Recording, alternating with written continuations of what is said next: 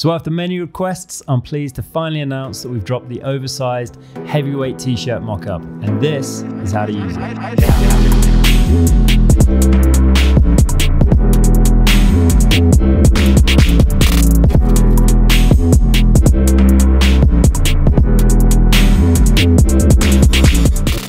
So the first thing you need to do is download the source files. There's a link in the description for that.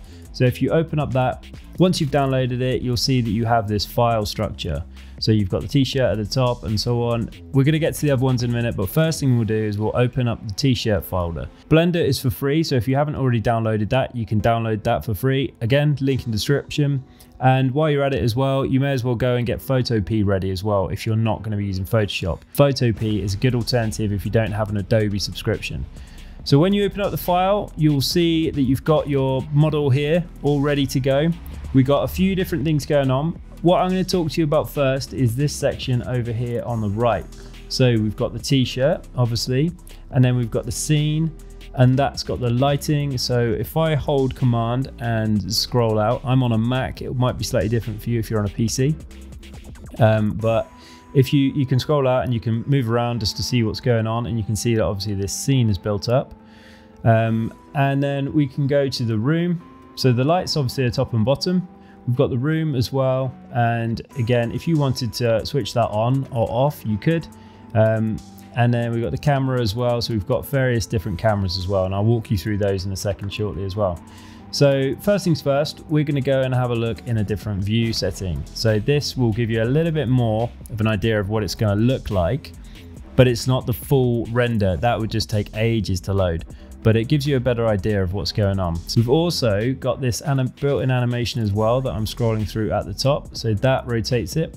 That's really useful for a few different things. So it's lovely to have that animation of it spinning, but also if you wanted to reposition it with the camera at like halfway, so you wanted to like get the back at a slight angle or the sleeve like that, then you could do with that. It's quite handy. We're going to go to the camera now, and you can select which camera you want. You'll see that it has like a little highlight behind it, slightly ghosted. That will determine which camera you're going to use for the render. So we then, if we want to see what that looks like, you can click this and this will give you that camera view as well. So we're going to go for, let's go for the straight on view. And like I said, this is our view. So if I wanted to render out just an image of the back or like a slight angle, then I could just drag this slider along to here and that'd do it nicely. And as mentioned, you know, the room, the environment is really nice, but if you wanted to switch that off, then all you need to do is click this little checkbox and that will disable both of them for the render and your view. And then that would just come out as like a transparent PNG. You still have your lighting top and bottom, so the garment's all lit up nicely. Because if you did turn that off, then you're not going to be able to see anything. And I'll go to the other render there so you can see a little bit more of what's actually going on. It's pitch black. So if I turn on the lights, then obviously that illuminates the garment nicely for you. Let's go ahead and update the artwork on this. At the moment, we're in the scene. We want to go to clothes. So we're going to go to the t-shirt. You'll see that here we have some little tips on how to use this and what needs to be done depending on the style of artwork you're looking to add. So for example, on the hoodie that we released recently, a couple of people were doing like a white hoodie with really light artwork and it wasn't showing up very well. So we've made a couple of tweaks and there's a couple of guides here on what to do in certain circumstances. If it's not coming out quite how you want, then have a little look around on these and hopefully they'll point you in the right direction. And if not, we're always here for customer support 24/7, so just shoot us a line if you're struggling and we'll be more than happy to help you. So we're going to go and add in our artwork. So what we want to do is go to this area here. Also, it's worth noting that if you're struggling and you can't find and you can't see this right now, then you need to just make sure that you're in t-shirt main text. That's the one that we want to be in for editing.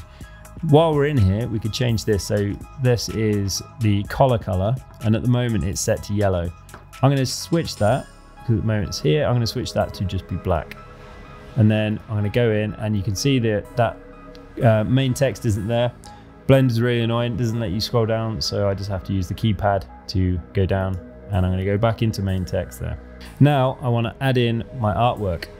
So I need to go in here and click this folder. I'm going to click OK, and that has now updated this icon to a little folder so I can go in there and add my artwork. Now I need to go in and set up my artwork. So I'm going to go to Photoshop, You might be going to Photopea in this example, but as I said, I'm going to go to Photoshop.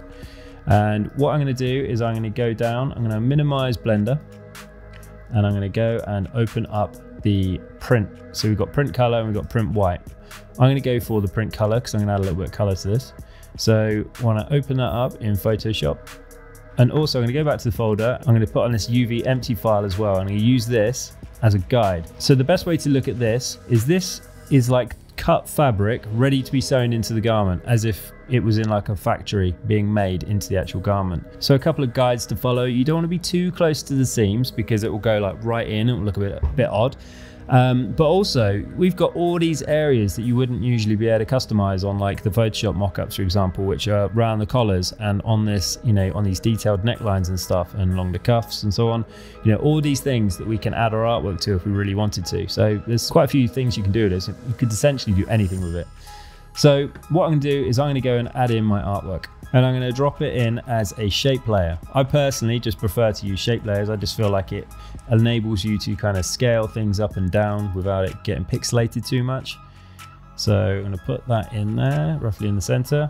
So we've got the front on the left, the back on the right, and with regards to the sleeves, imagine that this is facing onwards. So you've got the left sleeve here and you've got the right sleeve here, if it was facing the front t-shirt. So let's go and get in some chest artwork. I'm going to paste that in as well, and that can go there. So this, I want to add a bit of color to this bit now, so I'm going to bring this in here. I'm going to scale it up to the size that I want, and this I want a nice vibrant orange, round about there. There we go.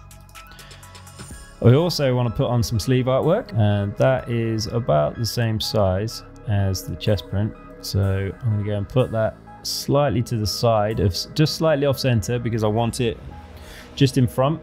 I don't want it right down the seam. So now all my artwork is in place, I can go over here to the layers and I can hide that top layer. I need to change the color of that because I don't want that orange, I want that white. And then I have everything in place. So now I can go and hide that UV empty file. And then I want to save this down as a PNG. So I'm going to go save. Now I'm going to go up to PNG 24. Keep the sizes they are. Don't mess around with any of that. Just keep that as it is. And then I'm going to go and save that down. So instead of color, I'm going to change this to design because that's my artwork. And essentially that's it for now. I've got all my artwork in position and that's ready to go. So I can go back into Blender. So I'm going to go and click on this folder and locate the artwork. So at the moment it's come straight up because I'm working from my desktop and it's already loaded up there. So you just need to locate the file where you've saved it, click open image, and now you can see that that's added the artwork on. I'm going to go to a slightly faster view for this as well. So you can see that with this, I've probably gone a little bit too big on the artwork on the back. So it's kind of gone around the fabric, which is great. You know, it's lovely that it does that. But I think for presentation purposes, it's slightly too big, but that's not a problem because we can go in and change that. So I'm going to go and resize the artwork, get those two layers. I'm just going to scale them down slightly. And then again, I'm going to turn that on just so I can see where it's going to sit. Probably about right. And then I'm going to go and save that down again. And then I'm going to jump back into Blender and we just need to update that again. So again, same process, click that little icon, hit OK.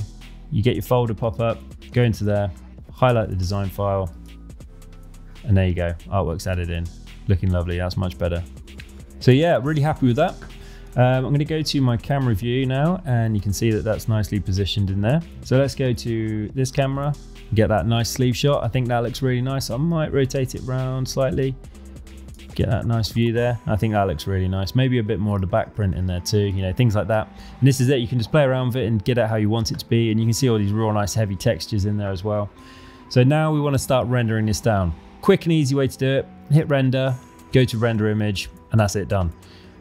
If you wanted to add an animation, you just need to tweak that. So we've got over here, you see this little printer icon, hit on that, and then go down to output. And this is where you can add your animation. You then want to go down, tweak a couple of settings, and you know, get it to how you want. change the size of it as well. So it's 1200 by 1200 as standard. You could change that to 1080 by 1920, whatever it is you need to do. It's all customizable. And then when you go to render animation. So depending on your machine, it might be really fast or it might take ages and you might need to let it just tick overnight or tick along for the evening while you watch something on Netflix or whatever. But that's it for the animation, and then it will save down, and that's it, good to go. So it's nice and easy for you guys to use intentionally. This is for beginner level, it's for people that just want to get stuff presented really quickly and efficiently to their clients. It's people that want to showcase stuff on their website as well.